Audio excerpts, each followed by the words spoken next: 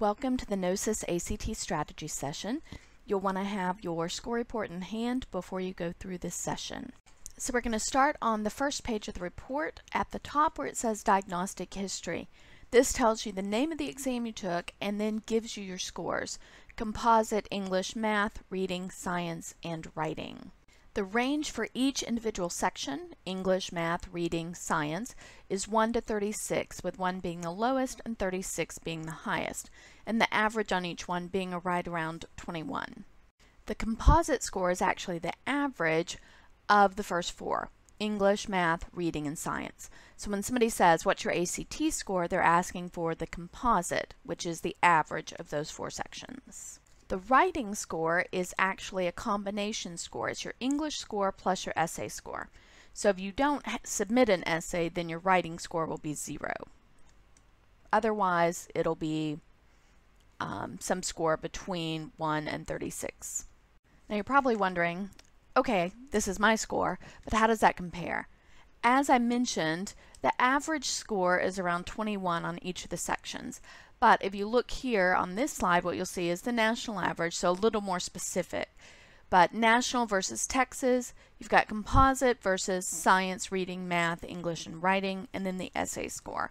So you can see what the averages are for seniors who've taken the actual ACT exam, and then how do your scores compare. So now let's talk about the sub-scores, the next section on the report. Starting in September 2015, ACT introduced the sub-scores on the exam. So we'll take a look at each one of those. Okay, the first sub-score on there is STEM, which stands for science and math. And that is a subset based on questions from the 4 sections, the English, reading, math, and science. Okay, so STEM. The second sub-score you'll see is ELA, which is the English and reading section, English Language Arts. The third sub-score you see there is, again, subdivided, but it's your writing sub-scores. And this is your essay, and we'll talk more about this later in those 4 categories that are under the writing. So the first question we usually get from students and parents at this point is, what's a good score? Is this score that I just did on my practice exam, is this a good score? So let's talk about some of the factors in determining whether a score is a good score. Okay, the first factor is grade level. Obviously, the higher your grade level, the higher your expected score. If you're taking this practice test as a 9th grader, we're not expecting you to score the same way that you will when you're a 11th grader or a 12th grader. So that makes a difference in what you should expect for your own scores. The second factor is college choice. So basically, the more selective and rigorous the program that you're applying to, the higher your score is going to need to be. So what makes a good score is determined by where do you really want to go to college. And everybody's answer to that question is going to be different depending on the university they choose. Now, obviously, top 90th percentile scores are top 90th percentile scores. They're good scores wherever you're applying. But otherwise, what you're looking for is the average of those students who actually got admitted to the university that you want to go to. And you can find that information at collegeboard.org. A third factor in determining a good score is scholarships. The more scholarship money you want, the higher your score needs to be, because that's one of the factors that's used in allocating scholarship money, either for private scholarships or for scholarships within the university. Okay, and as I just mentioned, a good rule of thumb for what's a good score is you want to beat your top school's average score. And you can find that information at collegeboard.org under the score section. You'll see what their the middle 50th percentile is for the ACT scores for the applicants who actually were admitted and accepted. And then you want to beat the average of that so that there's no question about whether or not you're going to fit academically. Okay, so next let's talk about a couple of general preparation tips. First tip we're going to give you is to take both the SAT and the ACT. You never know which one you're going to do better on, and it's not like you'll take one and get a score in the 70th percentile and take the other and get something in the 95th. What'll typically happen is if you get a 70th percentile on one, then you take the other one, you'll get maybe a 74, maybe a 68 percentile. But that little bit of difference in the score may be all the difference you need to meet a qualification cutoff for, let's say, a scholarship. So it's definitely worth it to take both scores. almost every university takes both exams. So do yourself a favor, give yourself both opportunities and take both exams. Second general preparation tip is to know that there's no set order of difficulty on the ACT or now on the SAT or the PSAT. So basically, easy, medium, and hard questions are all jumbled. That means that question number 2 in the math section may be the hardest question in the entire exam. Right? That's important to know. So you want to guess on and then flag hard problems and return to them at the end of the section if you've got time. But don't let it psych you out. Psychologically, you know, we're used to most of our exams being easy, medium, hard, and the ACT, the SAT, and the PSAT are not structured that way. So you've got to judge for yourself whether this question is hard for you, be willing to guess on it, and move on. And then the last general preparation tip is there's no wrong answer or penalty on the ACT, the SAT, or the PSAT. So the bottom line is guess on every problem. Do not leave anything blank. Okay, so now let's take a look at some ACT scores for some universities that tend to be popular among the students who take our practice exams. And this will help you answer that question, are my scores competitive? So these are score ranges for the middle 50th percentile of students who were accepted at some of these universities. So if you take a look down there, there's Baylor, there's Rice, there's SMU, Texas A&M, TCU, Texas State, UNT, University of Oklahoma, and University of Texas. So it tells you the middle 50th percentile of students. So that means out of 100 students who were accepted, the middle 50 are in that score range. For Baylor, 25 to 30. That means 25 of those 100 students would be below a 25, and 25 would be above a 30. So if you're looking going, well, I've got a 23, can I get to Baylor? The answer is maybe, right? There's definitely 25 students who are below that 25, but the question is, you know, where does your score and all of your other qualifications fit in the mix? And then if you're above 30, are you a shoo-in? Not necessarily. Right? Because again, there's always something other than the scores that's contributing to whether or not you're going to be a good fit for that university. But assuming you get admitted, you're also much more likely to get academic scholarships because of where you are relative to the rest of the student body. Okay, the second column on this chart is percent admitted, and that tells you how selective the university is. So what percent of the students who applied were admitted to the university? And you see for Baylor, it's 44%. Rice, more selective, 16%, versus, let's say, A&M, 66% admitted, or TCU, 43%. So that's how you read that chart. So of these, the least selective university is University of Oklahoma. 78% of the students who applied were admitted. Now, maybe the school that you're interested in wasn't on that list. No problem. As I've already mentioned, collegeboard.org is where you go to get this information. And when you get there, you select college search, you type in the university you're interested in, and then you'll go down to application, and under that you'll be able to see the scores for SAT and ACT. Okay, so now let's return to your score report, and let's look at the section entitled English. So this is your English performance evaluation. And what you'll see under here is your rhetorical skills and usage and mechanics. These are the two sections on the English test, the way the ACT divides the questions. Okay, the first column I want you to look at is actually that fourth column over, blanks. What do you want to see there? You want to see no blanks at all, no skips. Why are we looking for no skips? Exactly. There's no wrong answer penalty. That means you should never leave anything blank. If you bubble some answer, then you have some opportunity that you might guess and get it correct. Okay, the other columns on this section of the report give you the total number of questions in that subcategory of questions, how many you got right, how many you got wrong, and then the percent that you got right. So you can see on this particular test, and each test varies, so you can see there were 11 organization questions, 12 style questions, and then you can see the percentage. So my sample student got 55% of the organization questions right, but only 42% of the style questions. And then under usage and mechanics, you can see grammar, punctuation, and structure. So you always have those subcategories of questions, but the number of questions may vary by one or two, one way or the other. Okay, all of the grammar on the English portion of the exam is tested as a multiple choice question. It's tested within the context of a passage. It's tested the same way on the SAT and the PSAT. And here's the grammar that's tested. So there's comparisons, there's idioms, modifiers, organization, parallelism, pronouns, punctuation, right? Comma, semicolon, colon, what do you need here? Sentence structure, style, and subject-verb agreement. All of those are tested on ACT, SAT, PSAT. And if you're looking at those terms and your eyes are starting to swim a little bit, glaze over, you need to do some review.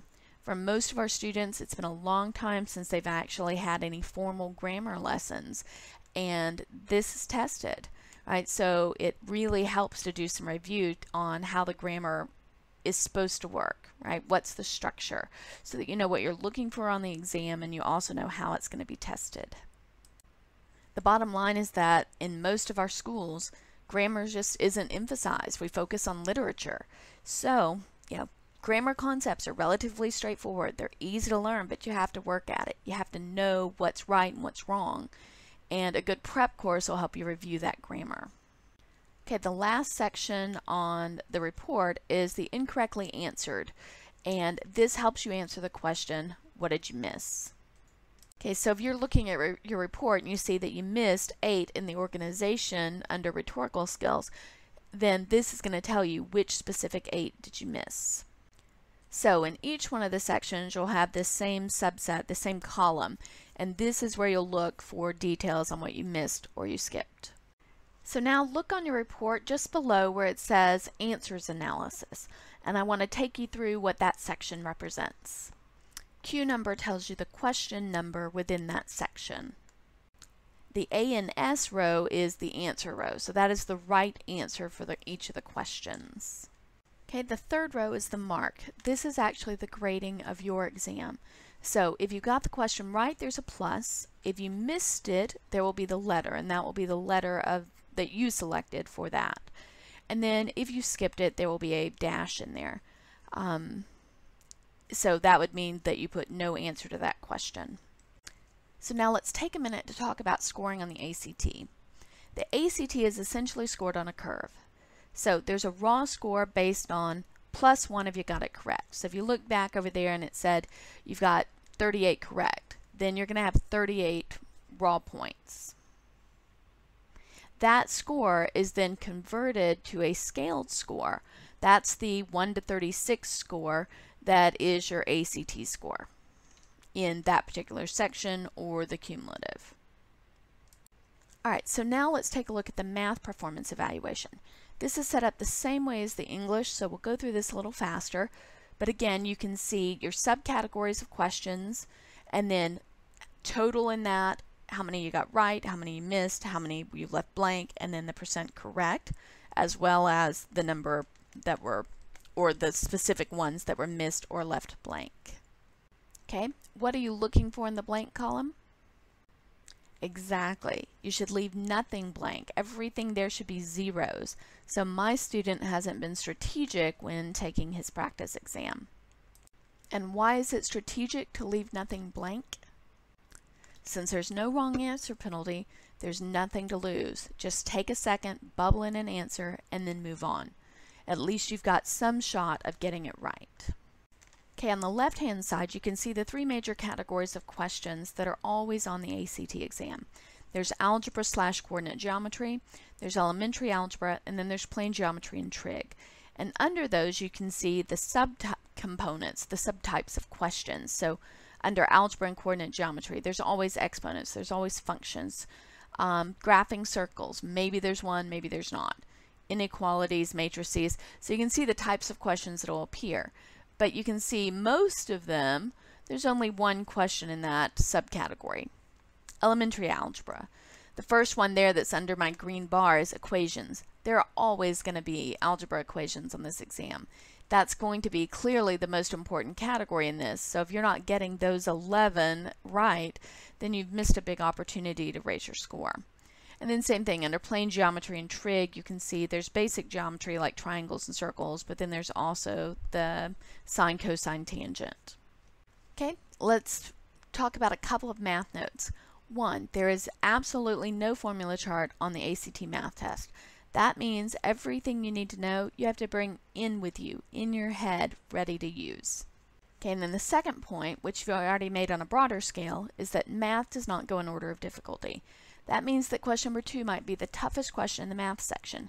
So you need to practice so that you'll be comfortable skipping around. And by skipping, I mean you look at number 2, you're like, oh, geez, that's a tough one. That's one of the ones that I just don't know how to do well. I'm going to mark C, I'm going to circle it, and move on. I'm not going to waste a lot of time because number 3 is probably going to be a lot easier. And that's psychologically something you need to practice because that's not how most of our math tests are set up in our math classes. So we're used to thinking I should really try on the first ones because the last ones on the test are going to be the hardest. But that won't be true for the ACT, the SAT, or the PSAT. Okay, so now what's the highest level of math that's tested on the ACT? As we've already seen, Algebra 2 is on there as well as trig. So there's sine, cosine, tangent, logs, matrices, graphing circles, and imaginary numbers. So that is as complex as it gets. It's not calculus, it's not differential equations, but it is Algebra 2 and trig. So most of you guys will actually know these concepts. You've seen them in your math classes. The issue is, do you know how they're going to be applied on the test? So what you're going to want to do as you prepare for the exam is to actually get some experience with how these concepts are tested on the ACT or the SAT or the PSAT, because that's going to be the difficulty in applying what you know. Okay, the next section on the report, just like the English, is the math performance analysis. This gives you your answers and whether or not you got them correct. The top row with the Q number is the question number. The row labeled A and S is the right answer on the exam. And then the last row with mark is a plus if you got it correct, a letter if you answered it incorrectly. So in this case, my sample student in number 7 put a B when it should be a D. And then there'll be a dash if you left it blank, if there's no answer marked. The next section on the report is the reading performance evaluation, and it's set up the exact same way. Again, first thing I want you to look at is the blank column. Everything in that column should be a 0, and if it's not, then the next time you take a practice exam or the real exam, make sure you leave nothing blank. Why should that always be 0? Exactly. There's no wrong answer penalty, so you may as well put some answer because then you have some possibility of getting it correct. Okay, the other columns on the chart tell you the total number in that question category, how many you got right, how many you got wrong, and then your percent correct, just like the other 2 sections we've already taken a look at. Okay, in reading, you've got 4 major passage types that will always show up on every exam. There's a humanities passage, a natural science passage, a prose fiction passage, and a social science passage. So those 4 show up on every single exam. Basically, the passages can be about any subject. The important thing for you to know is that everything you need to know to answer the questions correctly is actually in the passage itself. You're not expected to bring outside knowledge about natural science or prose fiction into the passage with you to answer the questions. Everything you need is already written. The ACT reading comp questions are basically your standard reading comp questions. So big picture, detail, main idea, inference, vocabulary, logic. You've got some compare and contrast now. You've got some cause and effect, but basically it's your standard questions for reading comp. Okay, your reading performance answers analysis is set up the same way. So you've got the question number, you've got the right answer, and then that last column is if you got it right, or if, in which case you get the plus, or if you missed it, then what letter did you put, or did you leave it blank? Okay, the last part on your report is your science performance. And again, this is set up the same way, so you can see the total number for each type of question, how many you got right, how many you got wrong, and how many you left blank. And again, of course, when you look at the blank, what should you be looking for? Exactly, you should leave nothing blank. There is no wrong answer penalty. Okay, you can see here the 4 different types of passages you'll get. Biology, chemistry, physics, earth sciences. You get those on every exam. And it's just a matter of whether you get 2 biology passages or 2 earth sciences or whatever. So you're going to have 7 total passages. It's just a matter of how they're going to be divided among these subcategories. Okay, a lot of people look at ACT Science and they think, oh, well, I'm really great in science classes, so I should take the ACT rather than the SAT because it's got science on it and that's a strength for me. Well, it's not actually true. The ACT Science isn't about the science you remember from your physics or your biology or your chemistry class. It's about reading complex graphs. So if you are good at reading complex graphs, interpreting data, then this will be a section that's easy for you. And regardless of how much you remember from your physics or your chemistry class, if you aren't good at paying attention to detail and reading complex graphs, then this section is going to be difficult for you. Because just like in the reading comp, everything you need to know is in the passage. So you don't have to bring a physics formula with you or a chemistry formula with you. You've just got to know how to read what's there and use the data that's provided. Okay, the science performance answers analysis is set up the exact same way with a question number, the correct answer, followed by your answer, whether you got it right, wrong, or left it blank. Okay, so now we're going to go back to page 1 and look at the writing subscore. This is your essay score. So this was on the very top of the first page where we had the subscores for STEM, ELA, and then the writing subscores, and there are 4 of them. So each essay is scored by 2 graders in 4 subcategories. And the 4 subcategories are a 0 to 6 in each one of them. And those categories are information and analysis, development and support, organization, and language use. So you've got a maximum of 24 possible points when you combine those 4 sections. Okay, a 0 in any section would mean a 0 in all the sections, and that would mean your essay was either off topic or illegible. Otherwise, you will get a score of 1 to 6. And each essay is scored by 2 different graders in the subcategories. So then that means that you're going to have a score of 2 to 12 in each one of those subsections. Okay, so let's look at the essay for a minute. Couple of notes. 1, the essay topics are nuanced. You're given 3 perspectives provided on some current issue, and you have to address those perspectives. So the actual ACT task says that you need to analyze and evaluate the 3 perspectives that are given. So if you only deal with one of them, your perspective or a perspective you disagree with, whatever, but if you only deal with one or you only deal with 2, you're going to get a low score. You also have to state and develop your own perspective. And it could be one of the 3, but likely it's going to be a nuanced position that's not quite one of the 3. And then the third piece of the task is explain the relationship between your perspective and the 3 that are given in the essay prompt. So the bottom line is, if you want to do well on the ACT essay, you have to interact with the 3 perspectives and provide a nuanced argument. So now let's take a look at the scores. So each grader gives you a score of 1 to 6, assuming it's on topic and legible.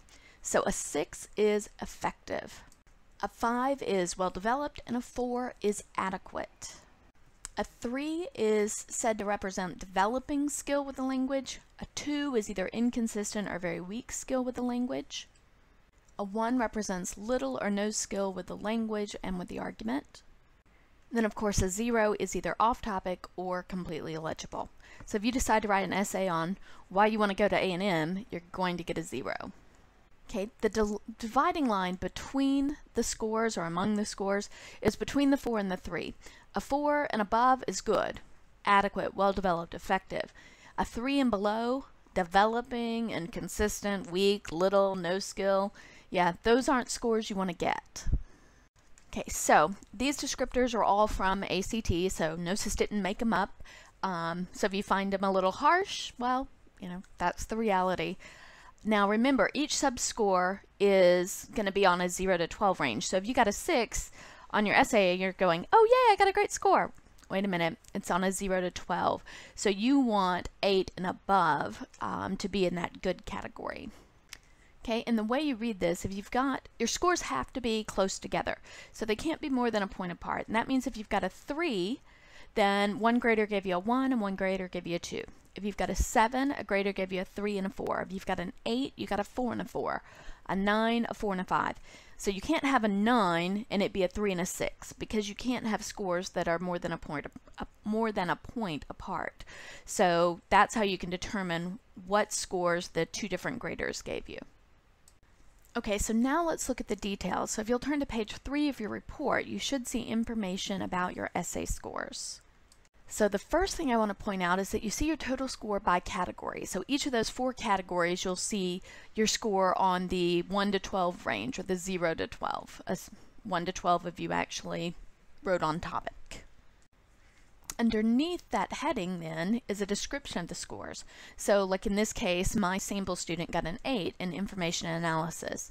And what it tells them underneath is an 8 is 2 4s, so the next time you want to strive for a 5 or higher. And it gives you the descriptions from ACT for what's a 5 and what's a 4. So that way you know that when you read through the 4s, that's what the essay graders thought of this particular essay. Same thing under development and support. The student got an 8, so that would be 2 4s. So the student should strive for 5s or higher on the next practice exam, or the real exam. Okay, so now let's return to page 1 and talk about how the essay affects your overall ACT score. Okay, as we mentioned earlier, the English equals your multiple choice grammar score. The writing is your English score and your essay scores combined. So that's when your essay actually figures in. On each one of those, English, writing, the range is 1 to 36. So you can see in both cases my student here is below the average, which we said was basically a 21 in each one of the sections. So the writing score is a combination of your English performance on the multiple choice grammar and your essay. But does the essay count as part of your composite score? And the answer to that is no, it's completely separate. Remember, your composite score was the average of those first 4, your English, your math, your reading, and your science. It does not include your writing, so essay is not part of the composite ACT score. So the next question that might come to mind is, well, if it's not part of the score, is it important? So what you need to be asking is, do the universities use it? And the answer to that is, it depends. Some universities require it, and a lot of the really selective ones will definitely require it. So to be safe, you should always take the ACT with the optional essay. Otherwise, you might have to take the entire exam again if you find out that you need the essay for one of the universities you're applying to. Okay, so now let's switch gears, and I want to talk about some things you can do to help yourself get ready for the ACT exam. First thing you can do is complete the ACT question of the day. So now they don't have an app, but they do have a question of the day, and you can access it at the website actstudent.org. Would also strongly recommend you do the SAT question of the day. It's available at collegeboard.org, but it's also available as an app, and then they also have a Twitter feed for the SAT question of the day. And because there's so much overlap in how the ACT, the SAT, and the PSAT test questions, test content, it's useful to actually do both, even if you only intend to apply, or even if you only intend to take one of the exams. The other thing we'd recommend you do is check the Knowsys SAT and ACT question of the day blog. And that's available at myknowsys.com/blog. And the really great thing here is you'll see sample problems, but also really clear, logical, step-by-step explanations. And the great thing as you're preparing is that these things are searchable by topic. So if, for example, on this report you see that you're weak in triangles or fractions or circles, you can go to our website and type in circles and then see all the problems that we've done with circles. And that will give you step-by-step directions. It'll give you a way to work through targeted sections of the exam to improve your strengths and weaknesses. Knowsys has released some self-study aids, so if you're wondering, what can I do, how can I prepare this, we have got some materials that you can use to study at home to raise your score. First thing we've got is navigating the SAT, and I know it says SAT and we're in an ACT score report session, but there is so much overlap in the content tested and the format of the questions that preparing for one helps you prepare for the other. So highly recommend this book. It's available in 2 formats, as a printed book through Amazon and an ebook as a Kindle book. We also have math practice books available. There's 150 math questions in each one. There's a SAT and ACT style. The basic math is basically the pre-algebra. So if it's been a while since you've done some of that pre-algebra stuff and you need a refresher, I'd recommend you start there. The advanced math includes 50 pre-algebra, 50 geometry, and 50 algebra problems. Again, these are available on Amazon as a printed book as well as an ebook on Kindle. Okay, the next thing we'd recommend as you begin to prepare for the exams is to start building your vocabulary. Right? Even though there are no longer any sentence completion questions, right, you know just from this practice exam alone that the passages are dense, college-level reading. The vocabulary is tough, and the vocabulary in the questions can be tough. And you may have had that experience on this exam. Like you read a question and there's some key word in the question you don't actually know. And that obviously is going to impact your ability to answer questions correctly, accurately, quickly. So weak vocab slows you down, makes the passages hard to understand, and then obviously messes you up on vocab and context questions, which show up on SAT, ACT, and PSAT. So improving your vocab will obviously help on the reading comp portion. It will also help on your essay, which, you know, you're writing for ACT, you write one for SAT, but it's also going to help for your college admissions essays, your college level reading. I mean, basically, there's no place that vocabulary doesn't help you. So highly recommend that you start working on vocabulary now, build it slowly and consistently in the time you've got so that you really master the vocabulary that's tested on these exams. Knowsys has two different sets of vocabulary that we'd recommend. We've got SAT vocabulary and PSAT. Either one of these will help you with your reading comp and your ACT essay. The SAT, if you think about it in terms of level, SAT is actually like level 1 and PSAT is level 2. May sound counterintuitive, but our PSAT materials are written for those who are targeting the 95th percentile scores. So they're targeting the highest level scores. So if you've already got a strong vocabulary, I'd start with the PSAT box. If you know that your vocabulary is average or below average, start with the SAT and then build up. Both of these are available on Amazon as a box set. They are also available in multiple formats. So they're an app on iTunes and Google Play Store. They are also like a flip book in Kindle. So lots of ways that you can use these flashcards, just a matter of what's going to be most effective for you and your learning style. A new set of flashcards that we've released recently is our homophones and frequently confused words. This category is explicitly tested on ACT, SAT, and PSAT, and it's a common problem for all of us.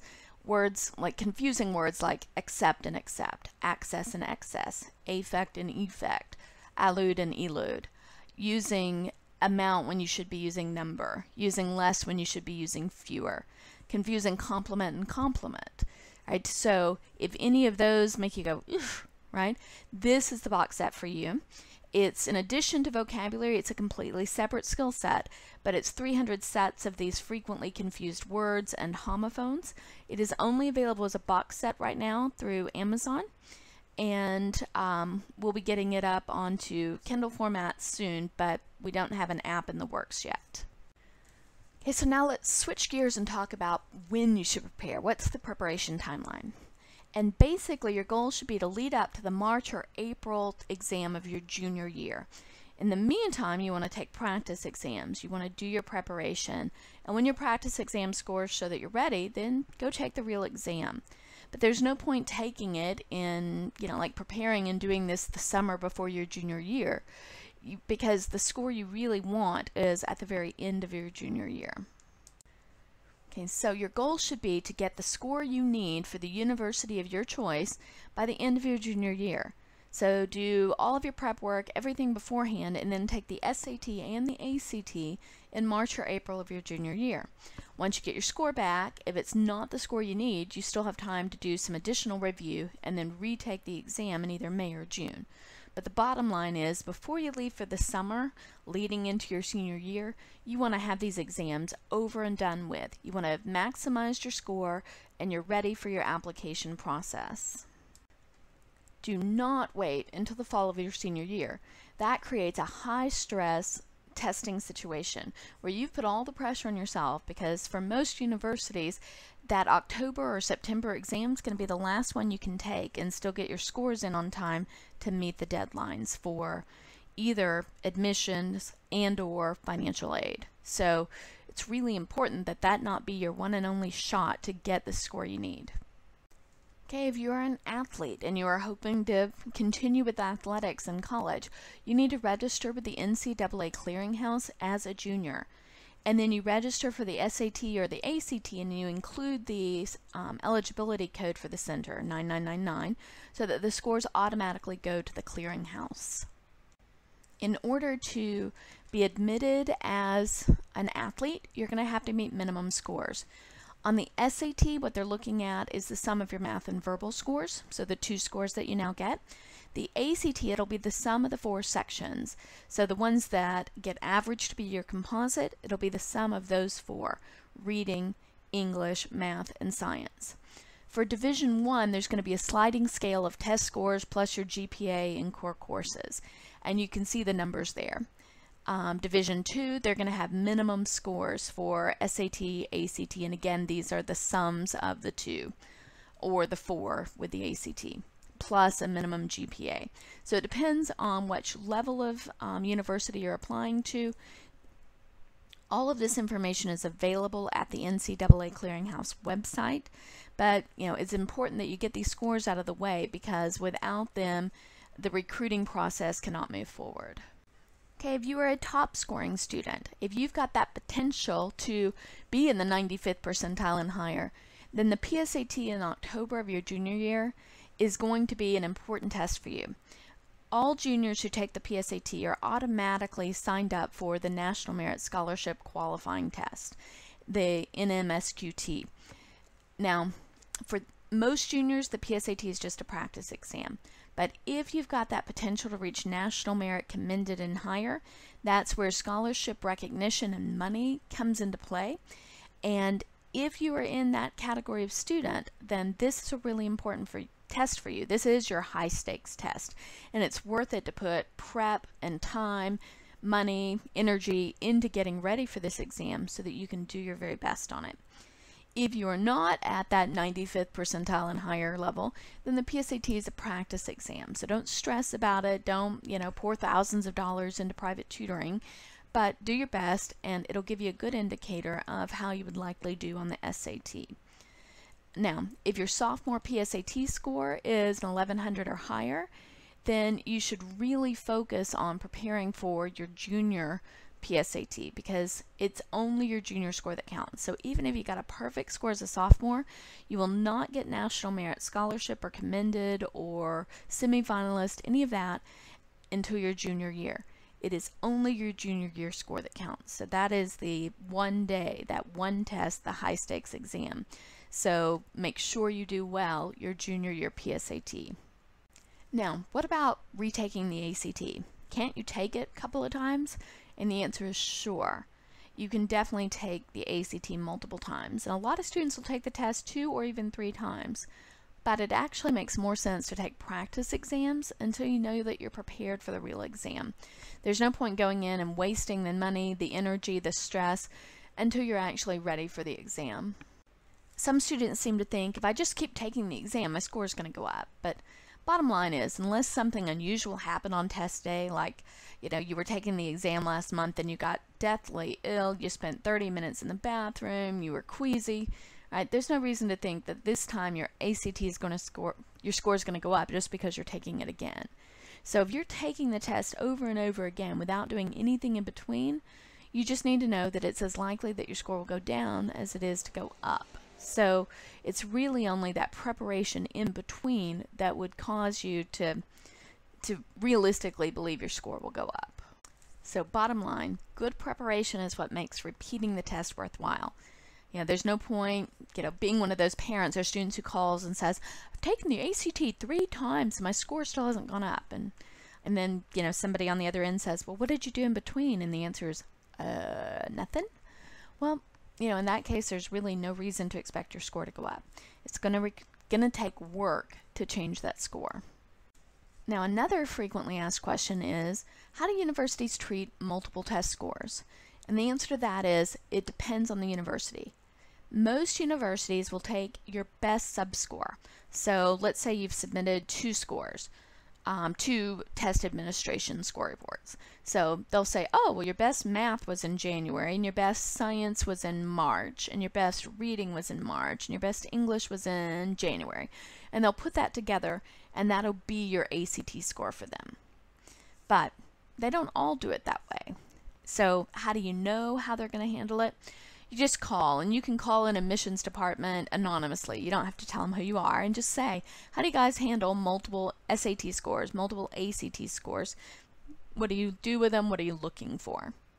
Now, you may have heard about score choice, and both the SAT and the ACT offer score choice, and that is where it lets you decide which test administration score report you want to send to a university. So not your subtest, but your actual administration. So let's say, for example, you take the test in January and you take the test in March. Well, if you haven't done anything in between to prepare, then likely you're going to have that scenario I just mentioned. Let's say your math score is better in January, but your science score is better in March. So which one are you going to send? Probably both. So in many cases, you really don't have a score choice, and you should just assume that you're going to have to send all of your scores. Now, if you've done your preparation in advance and you know when you go in that's going to be your best score, then that's the only one you'll need to send. Okay, one exception to be aware of is that some more selective universities actually require all the scores, so there is no choice in that case. They will say send your complete score report, and you don't have an option to send just the January test or just the March test. So basically, the safest thing is to assume that you have to send all your scores, which is why it makes sense to use practice exams so that when you take the actual real exam, you know that's your best score. You're prepared, you're ready, and you're happy to send that score off for any university to see. Okay, so now let's take a look at the upcoming tests that you take in high school. The SAT and the ACT, these are both college admissions exams. Your timeline for that is spring of your junior year. And preparation for that is usually some sort of special focused test prep. Just doing well in your high school classes does not mean that you're going to do well on these exams. Part of it is because the exam covers material that you haven't seen in a long time. Let's say you're in calculus. Well, when was the last time you dealt with fractions? Right? So it's been a while since you've seen the pre-algebra, or maybe it's been a while since you've seen the shapes and figures questions from the geometry, that kind of thing. So you'll need some focused preparation, the grammar pieces. PSAT, same thing, I already mentioned. That's the National Merit Scholarship Test.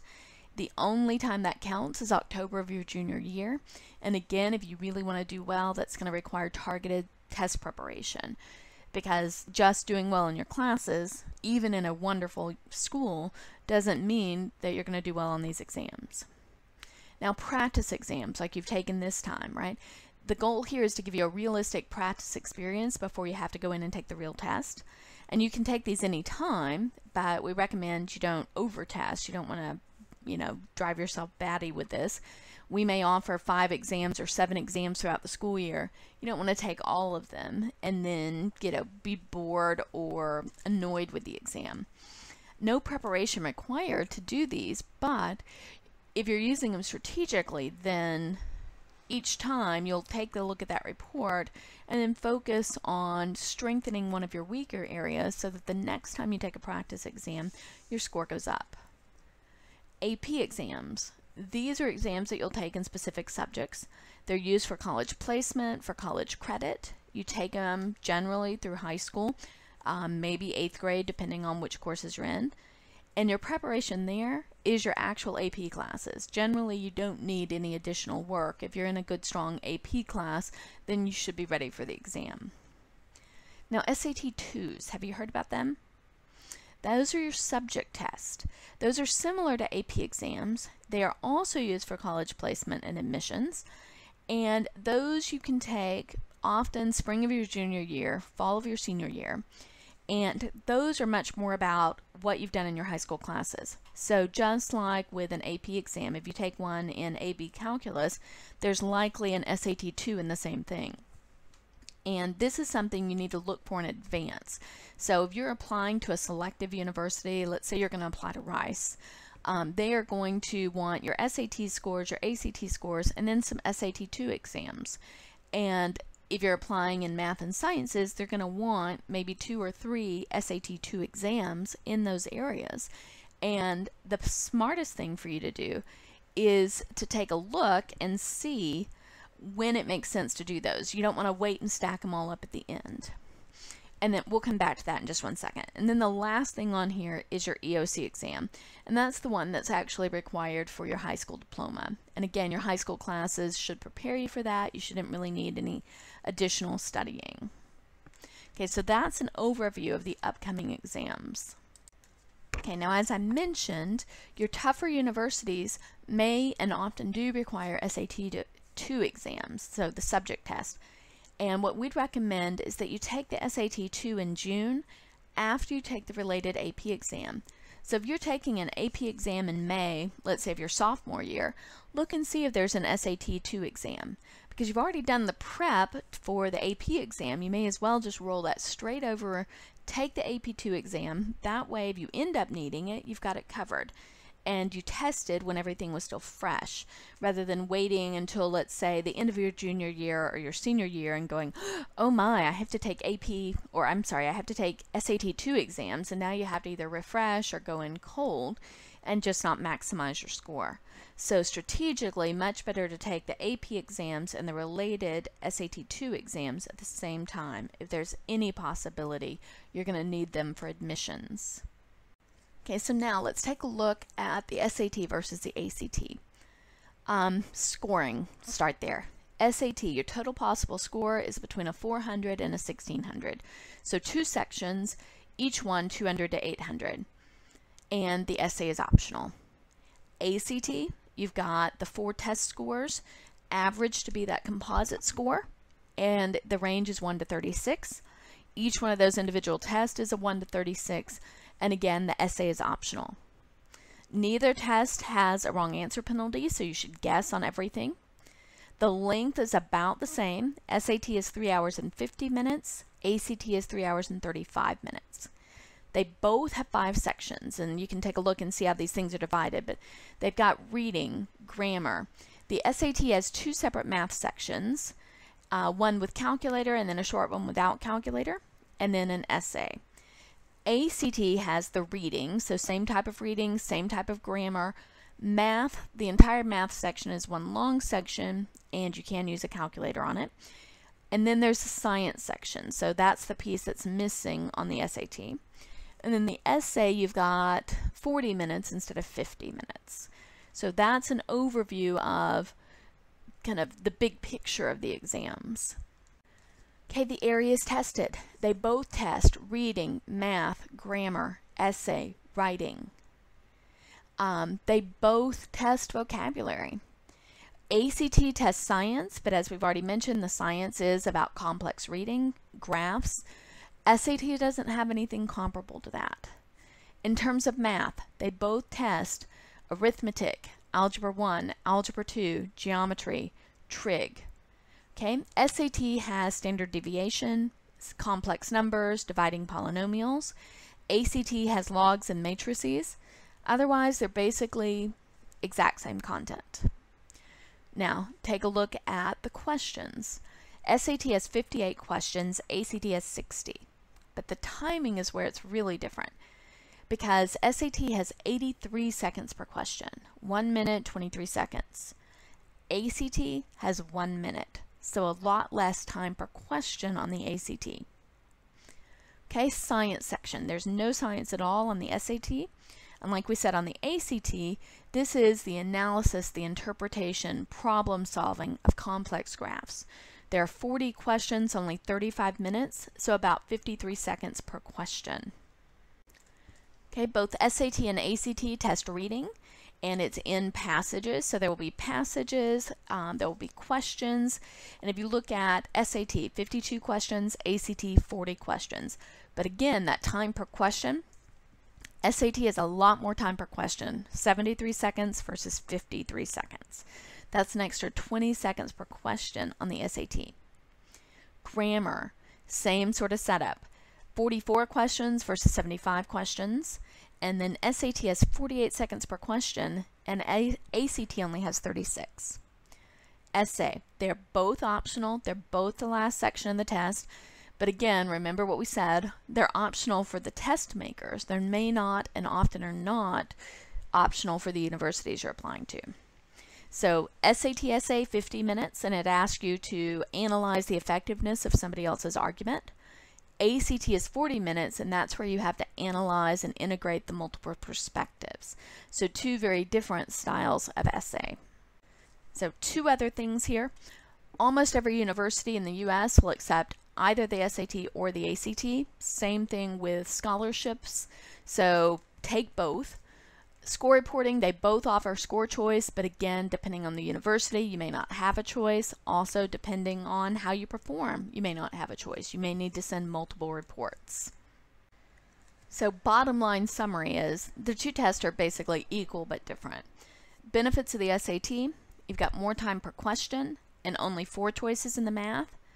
Benefits of the ACT, there's a calculator on all the math, and there are no graphs in the reading and grammar sections like there are in the SAT. Okay, so a couple of tips. One, as we've said a couple of times, take both. Take the SAT and the ACT to maximize your chances of meeting requirements.